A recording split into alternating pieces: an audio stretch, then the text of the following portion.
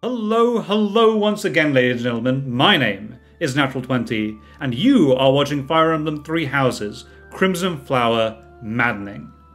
I am joined at this commentary booth once again by another amazing special guest commentator, the one, the only, the incredible, the Hunt11. Hunt, how are you doing today? Hi, my name is Hunt11. I've been playing Fire Emblem games for about, 15 years or so, with the first one that came over to the States. I was, of course, very excited to hear about Three Houses, and so got it on release and played it pretty much from the moment it came out until I'd fully beaten it twice. And since then, I've been kind of picking away at the game and the various other routes up until today. That's amazing. So, we've got Hunt joining us for the LP, and I'm excited to run through basically Chapter 2. And this is going to be all of Chapter 2, which I've managed to condense down to about half an hour of recording. I'm very pleased with myself. It's good. Looking forward to seeing it. Yeah, so broadly speaking, we'll just be running through a little bit of the monastery, but mainly the actual chapter itself and the battle map there. Nice. So, yeah, without further ado, let's get started. And we begin in the monastery on, I think, the second mandated exploration day that you've got. Not much going on here, really. I mean, like, once you've done the monastery, like, once or twice, like, you've done it all before. Yeah, pretty much. So I've got, like, a few ideas about how you deal with the monastery and, like, the month cycle to come up, but right now it's too sparse, and I don't have enough teaching points to actually do anything.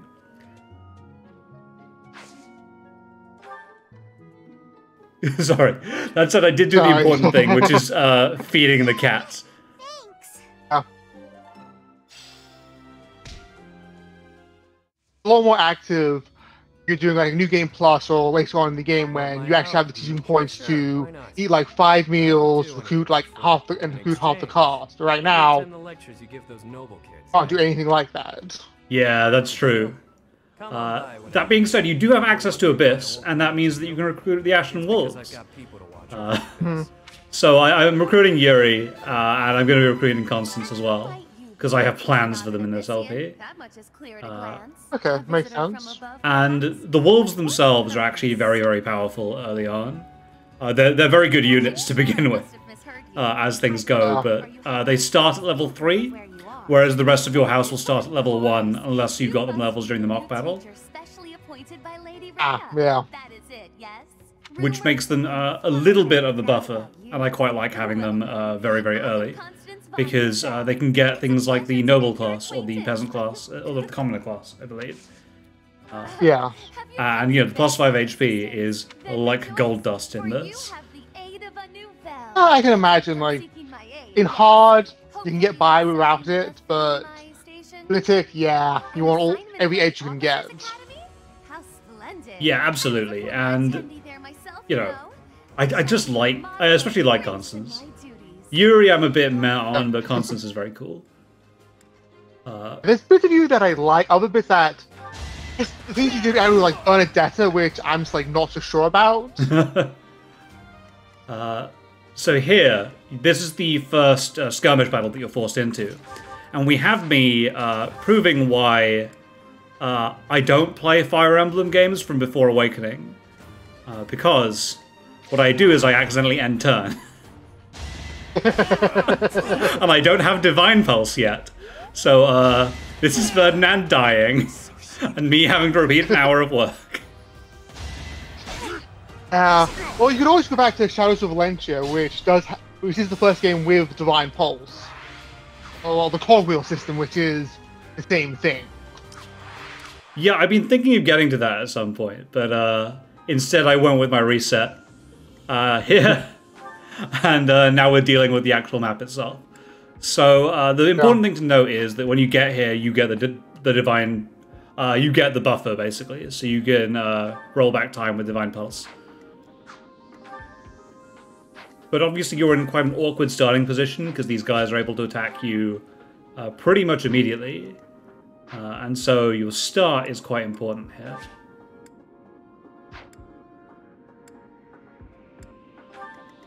I'm having issues with this, like, the very first time I played, even with hard, just like, the first turn, he's like, yeah, you're all trapped on the bridge, and your units aren't quite strong enough to really handle them cleanly. Yeah, definitely. It's a huge issue. So the broad plan for this map is to utilize the bridge as much as I can, because it forms a natural choke point.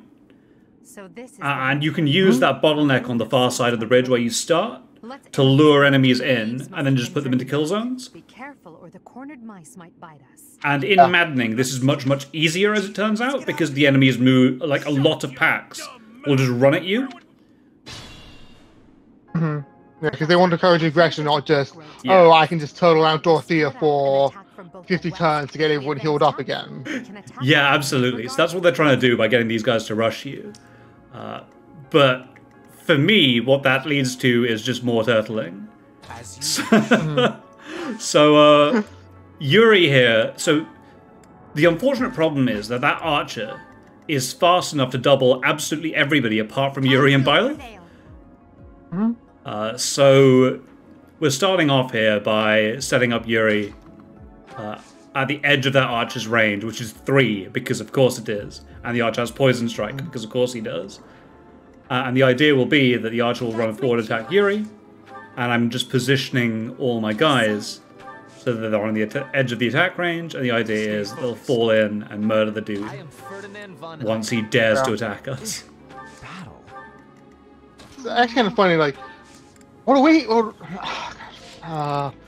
he does is it kind of speeds up the process where you need to do like these type of tactics. Like, these are the type of things I would do, like, it's a late game where there's real dangerous enemies, but with Lunatic, everyone's dangerous, so this happens right from the start.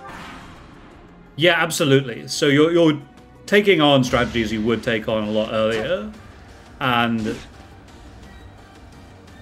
this is a trying map. It's, I think, one of the harder maps in the game, on Maddening especially, because you have such little resources. Now, the Black Eagles obviously have the cheat code that's Dorothea for this, but we'll get to her later at exactly what her value is. For the moment, though, like, the idea is that you fall in on these enemies, and a big thing that you'll find in Maddening especially is that you'll use combat arts a lot more, because, especially early, they hit very, very hard. And they have much better accuracy, and that is a thing that you're lacking. So here I'm like, well, if Hubert misses, I lose a Divine Pulse immediately. Yeah. Well, really not the worst, because it's the start of the map, but it's still like, do I really want to go through all this again? Yeah, exactly. And I know myself, so I'll just sit there dealing with the setup for another 5 minutes. And go, well, I could do it a little bit better, couldn't I? Yeah, I think this is why I generally like. I deeply enjoyed what they did with hard for the bonus maps. For the DLC, yeah? Like, yeah, for the DLC, yeah. But I think Manning just didn't quite sit with me. Like, he was just a bit too much about stats. Yeah, especially early when you don't have anything. Like, it's quite difficult to break through all of this. So yeah, you can see there that I got a huge value from using Tempest Lance. And so the idea that yeah, go for it. So which is good in general, but I mean that's boss is not like the first arch in the game. Yeah, true. And here the idea is that I think I have at this point is I'm going to wall in with Byleth. Yeah, here we go. I'm trying to find a kill here. I think it does exist with Wraith Strike and a Steel Sword. There you go. That is that.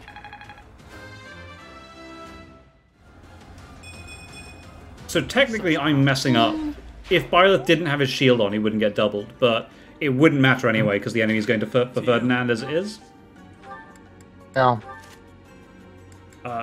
So one thing that I'm doing here is I'm equipping Yuri with a bow, so that when the enemy attacks Ferdinand, Yuri's also in range and provides that support bonus. Okay. Well, is there any logic towards who supports who when it comes to the campaign map, or is it just up who gets assigned to it until you get support ranks going? Well, so the logic is that you want as many people over. I don't do this properly here, but you want as many people as possible overlapping the square the enemy attacks from as possible. Because I think up to 3 extra people will give you an extra 15% hit in total. I cut here because I'm like, there's a single enemy, we gang up and murder him. It isn't very eventful, whereas here, now we've got another pack rushing us. So you'll see here that the pack is a little bit different. The one that's out in front is actually outside of the range of his archer. So the strategy here will be that we bait him into an attack, and then we fall on the remainder. I am Ferdinand von Eyre. And this is kind of like the strategy that the map is going to use for a while, where you bait in these packs of 3 units, you kill 1 or 2, and then you fall down on the last one, as you need to. The difficulty is, and where this gets harder and harder, is you start running out of healing charges, and over time, you end up in a bad position. So I finished my setup, and here comes the dude in to hit Ferdinand. But again, this is fairly typical, right? I have all my units available, and I just fall in on them. Yeah, but as you said earlier, you have Dorothea, which is that you can technically heal forever, so... Yeah. Dorothea gets a terrible level up, gets Dex and Res. I'm very disappointed in her. This was beneath me. As long as he can still survive, that's all that really matters. Yeah, true. Ferdinand gets a bit of a better level up. He doesn't get strength, but he does get speed, which is a rarity on him. Oh.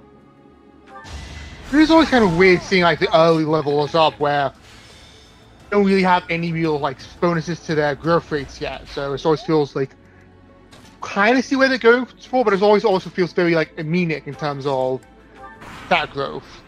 Yeah, true. And I started playing with Fire Emblem Awakening, which has billions of growths everywhere for absolutely everyone. Yeah, so here, I believe the archers actually have 1 extra movement on the infantry. So the farther away you get them, the farther away packs are from when they move in, the easier it is to just get one guy to lag behind. So I give myself a think about this. I'm like, well, do I want to take this on the bridge, or do I want to take this a little bit further back? And I think here I opt for a little bit further back. Because the bridge is a bit of a double-edged sword here. If they park themselves in the middle of it, then you're in a lot of trouble, because you can only get 4 attackers on them. And then they can murder you back, because they're maddening enemies. Oh. So I slowly fall back here. Like, well, where's the best place to move? I don't know.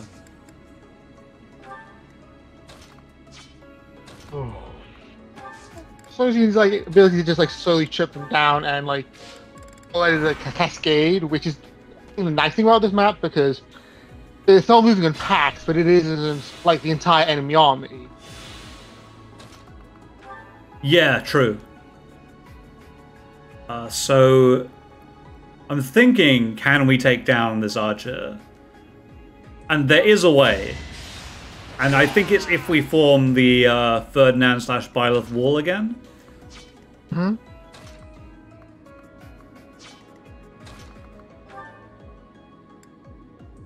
Well, maybe I'm thinking about doing it with Edelgard. I forget at this point exactly what I did. Now, that would technically be suboptimal, but if I moved Byleth into the position of the thief, it would be okay. So let's see what I end up doing. I end up just killing them all, as it turns out. There you go. That's what I did. I have to guess like you move Byleth next to Edelgard and then push up from there. Yeah, that's pretty much exactly what I did, I think. So that's the end of all the packs that rush you for the moment. And so now you've got to kind of pick off stationary dudes, which is a little bit easier in some ways, but these packs have guys that hit quite hard as well. And again, like on other houses, you're running low on resources. You don't have that much healing left, so you don't really know what to deal with. Myself, I'm just standing everyone around Dorothea whenever I get a chance to rest, and I'm getting all my healing back. But for the other houses, what you tend to do is run lots of vulneraries across your army, and then just drink up whenever you run out of health.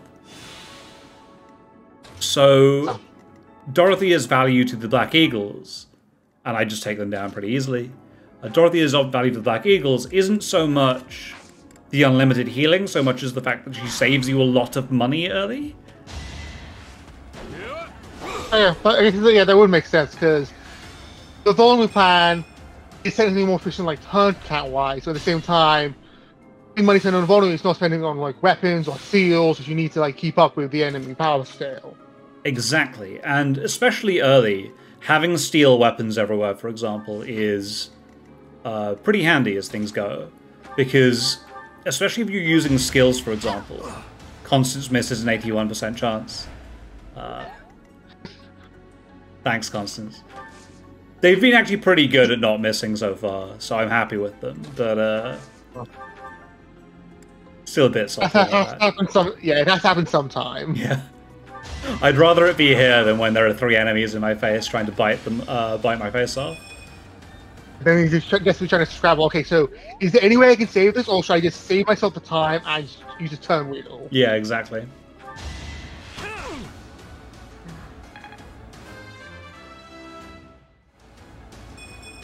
Oh, Yuri. Again, like you got speed. It's okay. But come on. Not speed. Like if it was just Dex, and that would be like an awful level up. But yeah, that's still pretty bad. Right, who do I want to kill this guy? Birdman, let's go. Yeah, so the big thing I'll point out as well is that in my prep for this, almost everybody who's a physical attack character, and most of the magical attack characters as well, have bows. Because bows are really good. Yeah. It's definitely a game where they did them right. Yeah, I think they've got real value in this game, and they just get stronger over time as well. In the older games, they could work just fine, but definitely more of a balancing act, and they could definitely have issues as like, okay, I can get a lot of value out of like javelins and hand axes. Yep, absolutely. Whereas here, they're very accurate. They hit very hard, and they come from range, so it's kind of everything that you want early. Hmm. And I'm prepping Gyleth. I've got a chest key somewhere in here, so the one that I stole from the enemy doesn't really matter too much.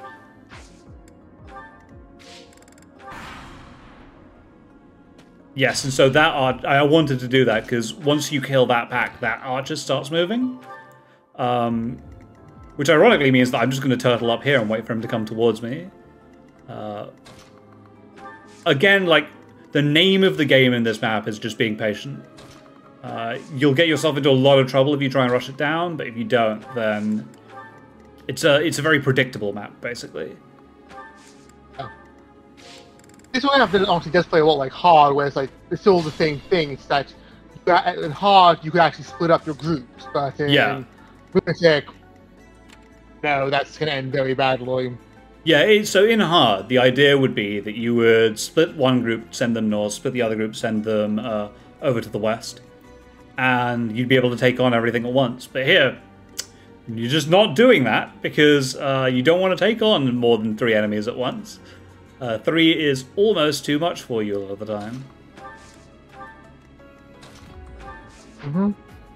So what I've done here is I've counted the movement on that archer, and I'm pre-positioning myself to be just outside the archer's range, because I feel like that's a very smart idea.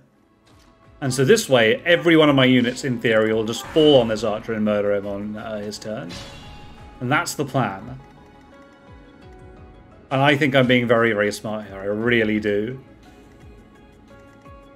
You have to be careful, especially when you don't have to risk somebody getting hit. Yeah.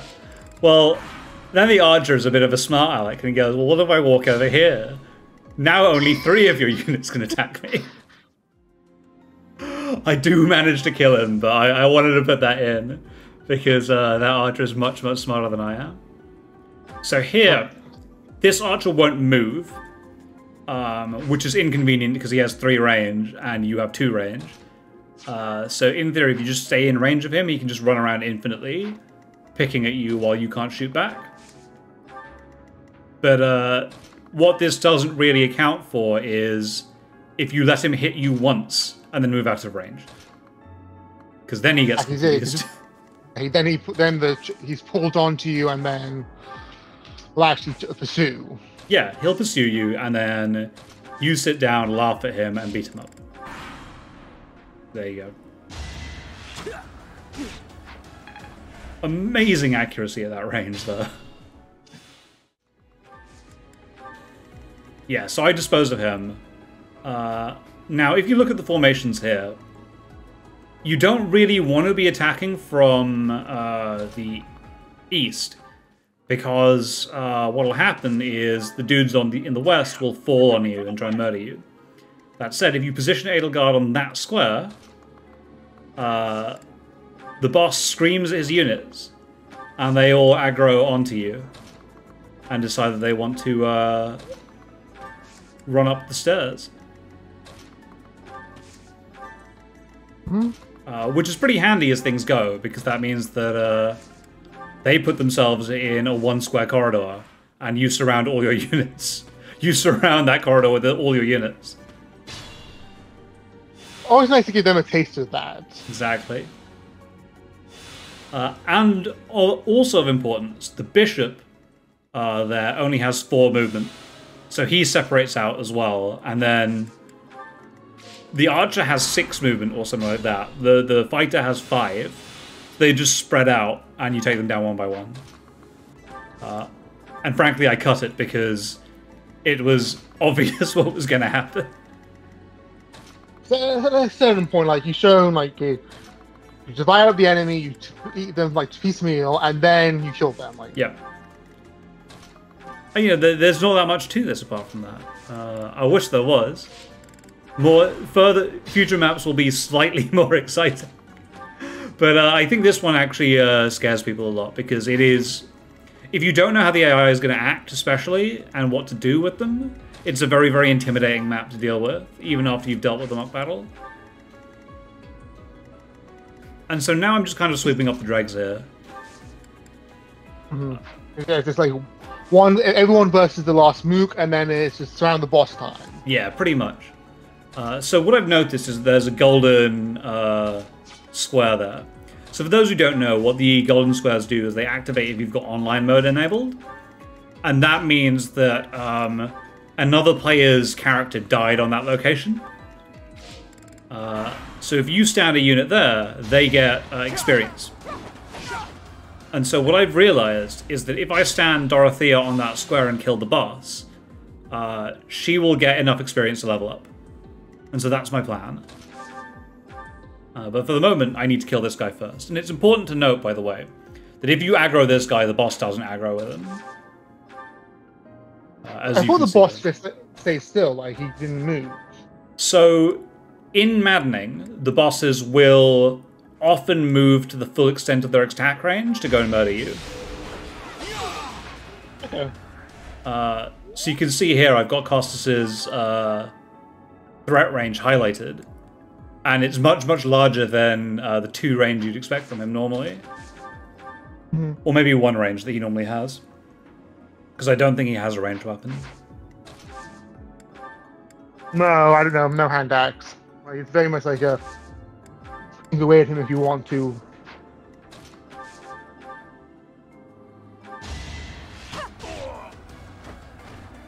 Well, how was that? And you can see there, by the way, the example of what I was talking about.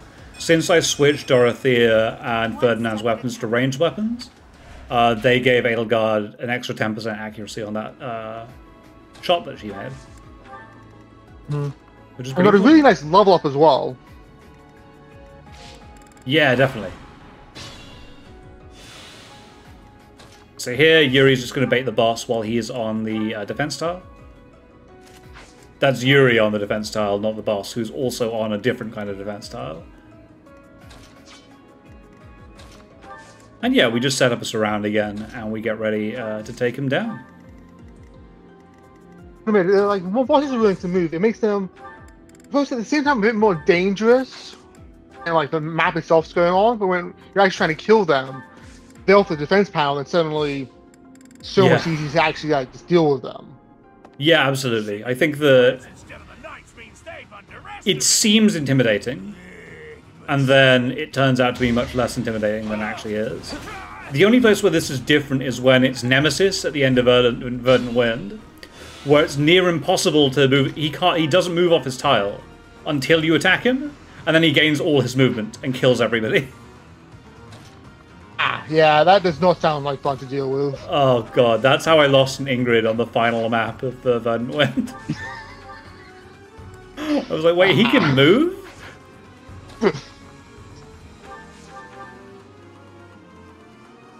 Spoiled little noble, just die like a good little rich. So, Do you really think being born a commoner gives you the right to kill? Despicable. yeah, I won't often get special boss dialogue, but on this mission, I do get the fun of Edelgard talking to her minion and telling him. What do you mean? And telling him she's going to murder him. It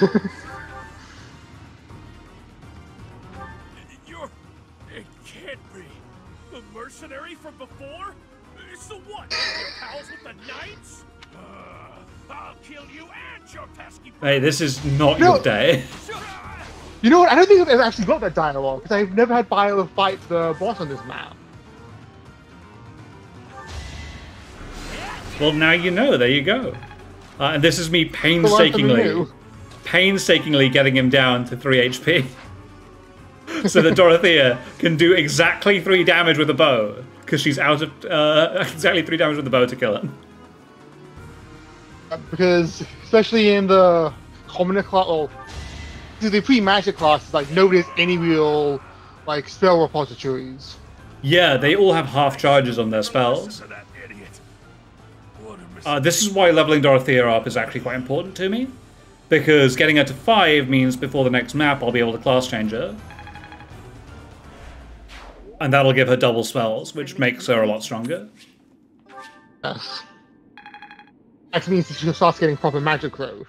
Exactly.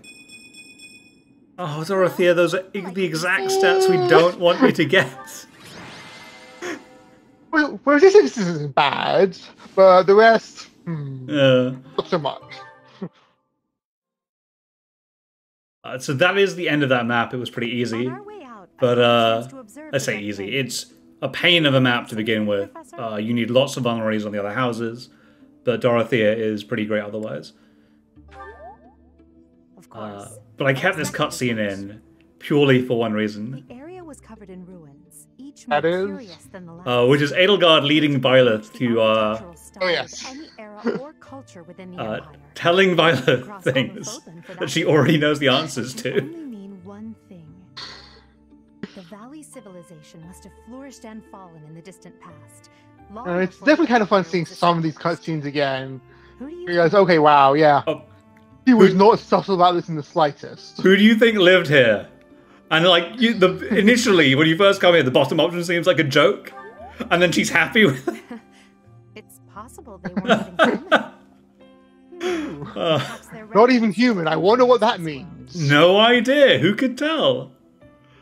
And there we go. That is the end of our fun recording here. And that's the end of chapter 2. That's two down. 16 more to go. Yeah, 16 more to go. They get harder still. So to me, the hardest map is around, what, chapter 6 or so? And then it starts tapering off a little bit. But for the moment, we're still working on limited resources, and soon we'll get like the full like monastery cycle to deal with, all that kind of stuff as well, which I'm looking forward to. Mm-hmm. But yeah, that was chapter 2, and that is basically that as far as I can tell. So, Hunt, do you have anything else you want to add? No, not really. Like, this is still the start of the game, so nothing that exciting's going on. Like, later chapters, you actually have resources and like the skills and the speed to make your characters interesting. But now, like rookie students running around with like swords, so Yeah, exactly. So with that, Hunt, thank you so much for coming along. it was a pleasure. And I hope to have you along in the future. I should be on this whenever you need me. Perfect. And thank you all very much for watching along, and we will catch you all on the next set of episodes.